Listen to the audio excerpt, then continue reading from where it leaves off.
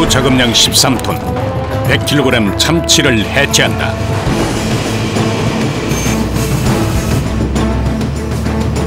모든 것을 순식간에 얼려버리는 영하 60도. 상상을 초월하는 추위와의 싸움이 1년 365일 계속된다.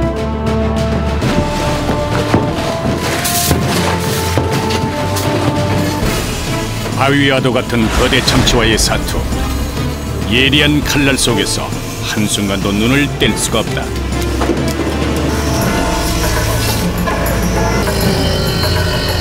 손가락이 잘려가지고 이게 순간적으로 다치는 거기 때문에. 예. 곳곳에 도사린 위험 속에서 신선한 참치를 지키기 위해 땀을 아끼지 않는 사람들.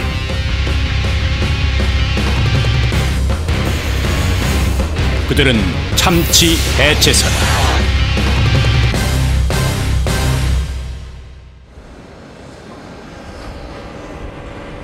부산에 위치한 참치 공장. 먼 바다에서 잡힌 참치는 대부분 부산 감천항을 통해서 국내로 들어온다. 냉동 컨테이너의 문이 열리자 참치가 한가득이다. 영하 60도의 냉동 참치는 거대한 얼음 덩어리와 같다.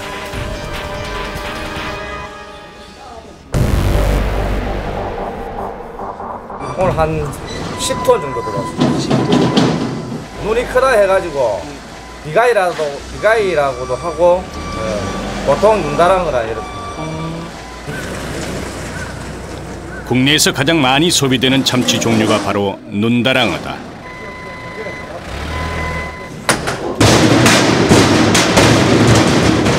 마치 철거 현장에 와 있는 듯한 굉음. 꽁꽁 언 참치는 쇠도 휘게 할 정도다. 자, 조심하세요.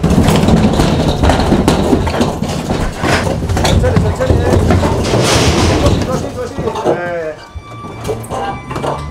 고기하고 미끌리 가지고 딸리 들어가면 큰일 나는 수가 있어요. 그러니까요. 그런 경우도 실제로 있었고, 그래서 항상 조심을 해야 돼요. 지금 하역 중인 참치 한 마리의 무게는 평균 60kg. 냉동 참치의 체감 무게는 그 곱절이다.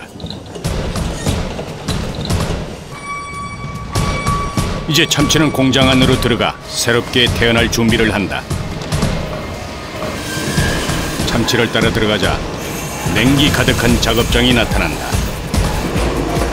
대패를 연상시키는 대형 칼과 위협적으로 돌아가는 전동 톱, 흡사, 목공소를 연상시킨다.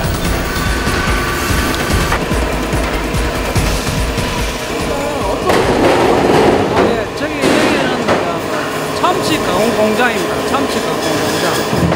원어 자체를 분해 작업해가지고 핵감을 가공하는 공장이에요. 핵감. 100% 핵감이죠. 그 시각 급냉을 시킨 참치가 가공 공장 안으로 들어온다. 서리빨 같은 성의 옷을 입고 있는 초저온 상태의 냉동 참치. 곁에만 있어도 시베리아에 온 듯한 한기를 느낄 수 있다. 냉동 참치를 맨손으로 붙잡으면 그대로 손가락이 얼어붙을 정도다.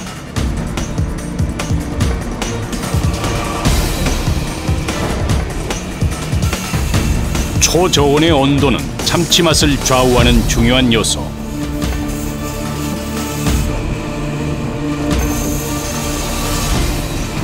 참치는 온도가 중요한데 초저온을 유지를 못하면 해동된과 동시에 핵감의 질이 떨어집니다. 이제 본격적으로 참치 해체 작업이 시작된다.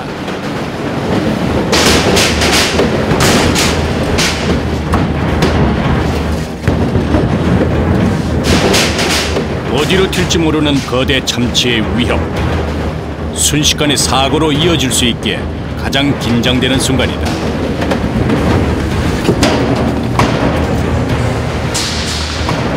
다리에 맞아. 다리에 맞으면은 골조상이 많이 일어나는데 고래나 마찬가지입니다. 남태평양 깊은 바다 속에서 준악으로 잡아올린 참치는 상하기 쉬운 내장과 아가미를 제거한 뒤 이곳에 들어온다. 이건 몇 킬로 정도 나가요? 이건 평균 한 40kg에서 40kg에서 한 50kg 사이. 큰 거는 몇 킬로 정도 나가요? 큰 거는 80kg, 100kg 나가는 것도 있고 100kg 넘는 것도 있고 그렇죠. 80kg, 몇 킬로요? 네.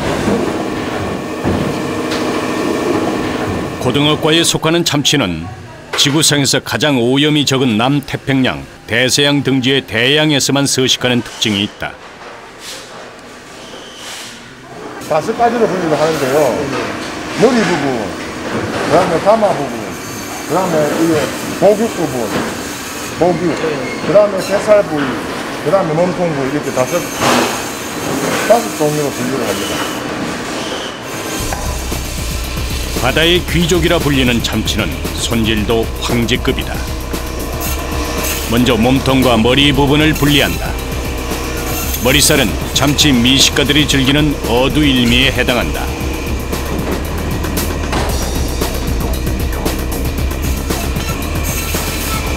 그 다음으로는 아가미 바로 뒤쪽에 가마살을 자른다. 참치 한 마리에 몇 점 나오지 않는 특수 부위다.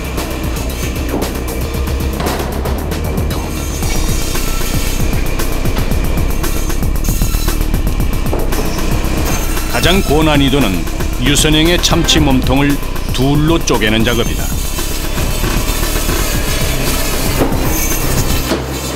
냉동 참치 해체는 그 어떤 날렵한 칼로도 어림없는 일이다.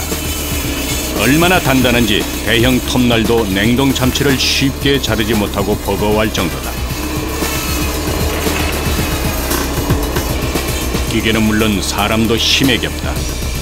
초보자들은 엄두도 낼 수 없는 일, 숙련된 해체사만이 배톱 앞에 설 수 있다. 힘이 많이 들어가야 돼요. 그래도 신중하게 잘라야 돼요. 왜냐하면은 좀 잘못 자르게 되면은 흑살이 많이 나가기 때문에 신중하게 잘라요. 정확하게 잘라야 돼요. 중심을 잡고 잘라야 하기에 매 순간 어깨와 팔에 무리가 간다. 자로 잰 듯 참치는 정확히 둘로 쪼개져 있다. 참치의 속살 사이로 하얀 뼈가 보인다.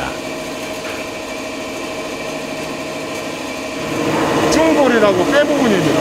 뼈요? 예, 사람으로 치면은 척추. 예, 이걸 밑에 부위에서 칼로 하면은 칼이 부러지고 하기 때문에 위에서 손에서 다 쳐줘야 됩니다. 손의 감각만으로 뼛속까지 둘로 나눈다. 두둥강 난 몸통은 다시 반으로 잘라 4조각을 만든다. 이때도 정확하게 중골 한가운데를 지나간다.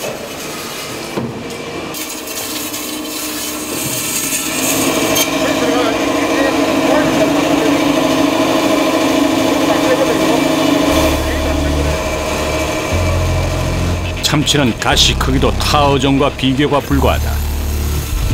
가시뼈 하나까지 꼼꼼하게 제거하지 않으면 사람이 다칠 수 있다.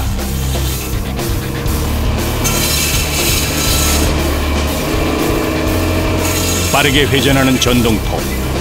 헛손질을 하거나 미끄러지면 작업도구는 언제든 흉기로 돌변할 수 있다. 연신 울려 퍼지는 기계 소음에 귀마개가 없이는 견딜 수도 없다.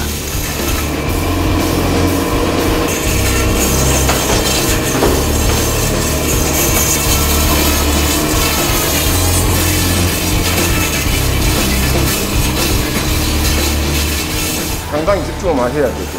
안 다치기 위해서는 작업도 능률도 올라야 되고 작업을 하다 보면 빠르게 할 수가 있거든요. 그런데 빨리만 한다 해야 되는 게 아니라 이게 또 안전에도 좀 신경을 써야 되기 때문에 항상 집중을 많이 하죠. 톱날 앞에선 한순간의 방심도 용납되지 않는다.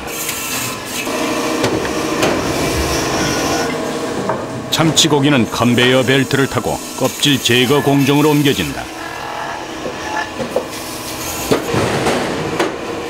해체 순서에 맞게 전담 부위가 정해져 있다. 이곳에선 그라인더를 이용해서 무 껍질을 벗기듯 참치 껍질을 깎는다.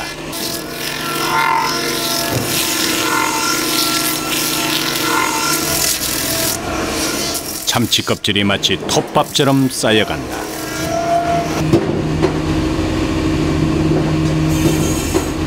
껍데기를 왜 벗기세요? 껍데기를 벗겨야지만 제품이 되거든요. 몸통 일부의 무게만 해도 약 20kg 정도. 무거운 참치를 손에 든 채 장시간 반복 작업을 해야 한다.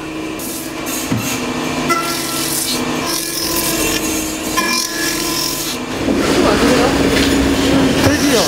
많이 들지요? 얼마나 힘들어요? 이거는 44이라고 그러는데 74가 더 크거든요. 잡으면 어떠하지요? 그 정도예요?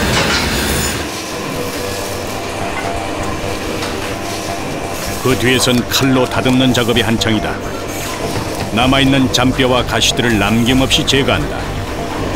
하루 평균 200여 마리의 참치를 손질하는 것도 고되지만 시간과의 싸움이 이들에겐 더 곤욕스럽다.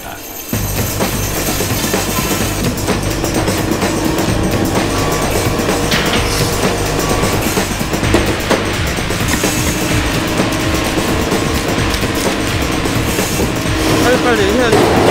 천천히 하면 고기가 녹기 때문에 녹기 전에 빨리 내려가야 되니까 대충 일해야 되니까 빨리 하시죠. 참치 한 마리의 해체 시간은 고작 20분 정도. 그러나 여기에도 노하우가 있다. 껍데기 얇게 벗겨야 수율, 이제 고기 수율이 이제 많이 나오거든요. 그리고 이제 생산도 많이 나오고. 얇게 하려면 더 위험할 수밖에 없잖아요. 네, 좀 위험한 편이죠. 그래도 이제 수율 나오게 하려면은 얇게 벗겨야 되니까 이제 어쩔 수 없이 몇 단계의 공정을 거치면서 통참치는 점차 사람이 먹을 수 있는 매끈한 모습이 돼간다.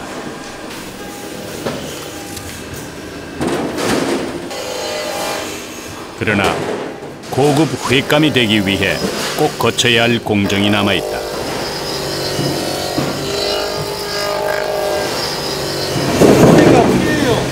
피요?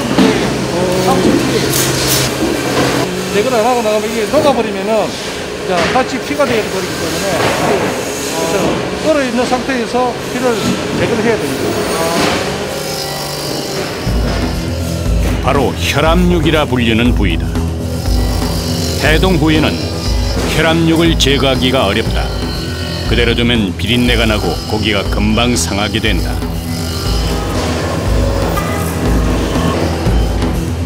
그는 이 작업장에서 유일하게 우비를 입고 있다. 순간 해동된 혈압육이 몸 구석구석을 붉게 물들였다. 날리니까 이게 바닥에 많이 날리는 거예요. 어쩔 수가 없어요. 참치의 맛과 신선도를 위해서는 꼭 필요한 일. 피하고 싶더라도 누군가는 꼭 해야 할 일이다.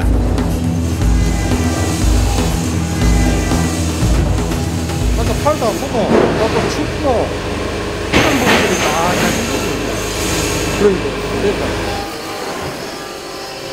이들이 견뎌야 할 또 다른 어려움은 추위를 참아내는 일이다. 작업장의 온도는 영상 5도. 보통 사람들이 겨울을 느끼기 시작하는 온도가 영상 5도 정도다.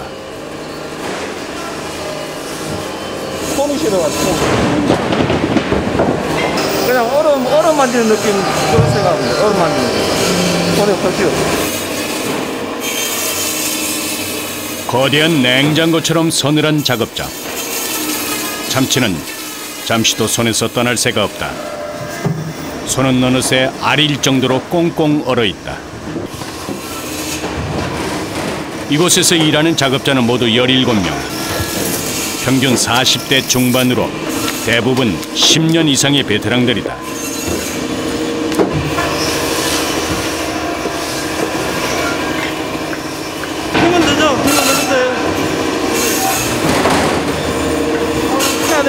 하니까 하는 거죠.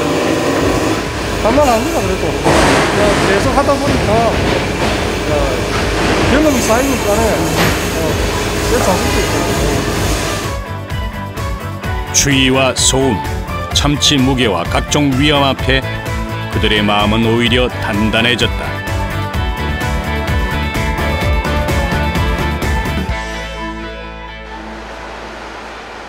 모두가 기다려왔던 시간이다. 무엇보다 온기가 그립다. 운동분이 끝내셨어요? 예, 이제 식사를 지금 식사를 해요. 작업장을 빠져나온 것만으로도 살 것 같다.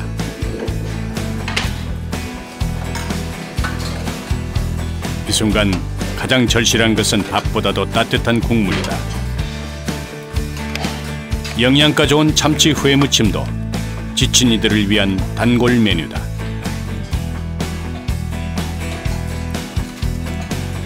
위생 도구를 벗고 이제야 서로의 얼굴을 마주한다.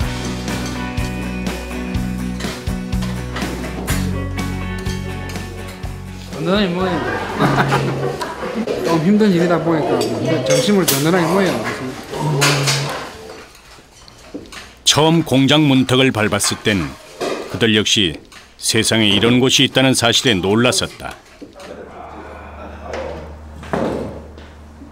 바다가 좋았어. 배가 좋았어. 또 특별한 일이라 시작한 이들도 많다. 무슨 일이라? 아저씨는 빠져줄었죠. 중학교가. 그래. 못 모르고 했을 때는 차라리 이게 변형고 괜찮았는데 이게 자꾸 알게 되고 깊이 들어가고 하다 보니까 더 힘든 것 같아. 더 조심스러워지고. 관절도 하나 잘려가지고 다시 복합수술하면서 관절도 없어지고. 요 다칠 때마다 이 일을 또 해야 되나 싶은데 또 이게 먹고 살아야 되고 자녀도 공부도 시켜야 되고 가족도 늘 살려야 되고 그러다 보니 또 하게 되고 참고 하는 거죠. 이 시대에 살아가는 아버지들의 모습 아니겠습니까? 혼자였다면 이 굳은 일을 과연 버틸 수 있었을까? 아버지라는 삶의 무게는 그들에게 버틸 힘을 주었다. 오후 작업을 앞두고 꼭 들리는 곳이 있다. 냉동 참치를 다루는 이들만의 독특한 풍경이다. 잠시라도 언 몸을 녹이는 것이 일상이 됐다. 따뜻한 데 넣었다가 오후에 작업하면 더 피로가 풀리고 아주 좋습니다. 하루 중 대부분을 차가운 작업장에서 보내야 하는 이들. 이 순간은 그 무엇도 부럽지 않다.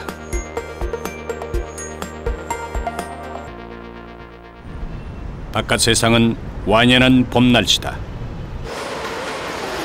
그것과는 정반대인 곳으로 지게차 한 대가 빙판길을 헤치며 나간다. 영하 50도가 넘는 초저온 참치 냉동 창고다. 안에 들어서자마자 온몸에 한기가 돈다. 높이가 10m쯤 되는 어창 안엔 다양한 종류의 수백 마리 참치가 보관돼 있다.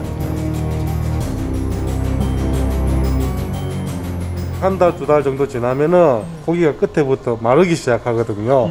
그래서 나중에 가공할 때는 그게 상당히 좀 마이너스 부분이 많기 때문에 항상 영하 50도 이하에서 보관해야만이 고기가 1년이라도 마르지가 않습니다. 예. 참치는 어창에서 급냉을 시킨 뒤에 가공 작업장으로 보내진다. 일반인이라면 단 몇 분도 견디기 힘든 곳이다.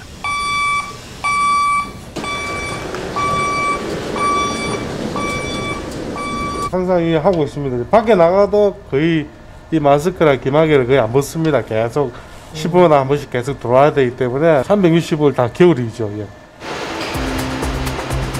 문을 열고 나오면 곧바로 계절이 바뀌어 있다. 참치 해체 전 거쳐야 할 필수 관문이다.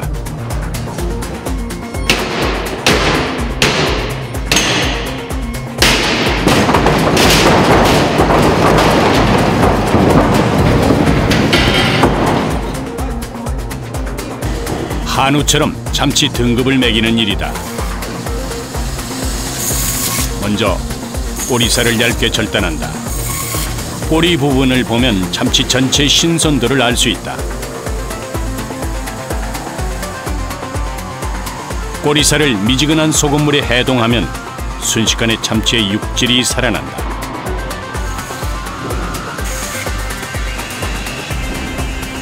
같은 어장에서 고기를 잡아도 이제 그 선도가 조금 더 그렇게 좋은 고기가 있고 선도가 조금 떨어지는 부분이 있고 그런 부분은 이제 선별해 가지고 조공을 하는 거죠. 참치도 한우처럼 마블링이 있다. 상태에 따라서 A부터 C까지 등급을 매긴다.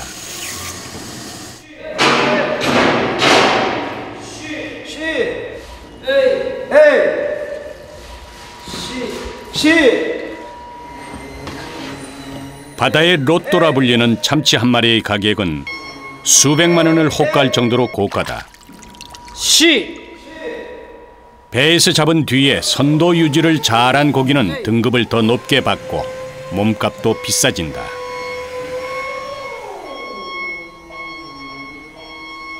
육질이 살아있는 완전히 살아있는 거는 A급. 그리고 보시다시피 요 C급은 이렇게 육질이 완전히 죽어버렸잖아요. 색깔도 그렇고. 힘줄이 50% 이상 살아있는 참치는 빛깔도 탐스럽고 육질도 탱탱하다.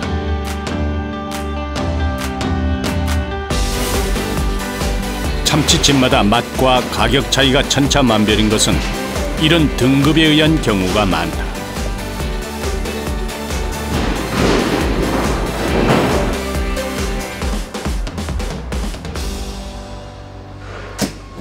오후 3시 참치 하역팀은 냉동 컨테이너 안에서 비지땀을 흘리고 있다. 참치가 모래성처럼 쌓여 있다. 상처 작업하고 있습니다. 아, 이거 그냥 가공 안 하고 이렇게 나가는 경우도 있네요? 네, 있습니다. 이 원어가 상질의 원어라서 이 상질의 원어는 다른 업체에서 매입을 하기 위해서 갖고 하는 것 같습니다. 대부분 가공해서 나가지만 예외도 있다. 도구는 손에 든 갈고리 하나가 전부다. 참치가 상하지 않도록 최대한 신속하게 옮겨야 한다. 하나, 둘, 셋! 이 냉기 속에서도 진한 땀이 흐른다. 참치를 한마디로 말하면 힘들다. 죽겠다 하는 그런 생각. 또 유통이 돼야지만 또 참치 같은 걸 공급이 되고 하니까 열심히 해야죠. 참치는 전국 각지의 횟집으로 다시 먼 여행길에 오른다.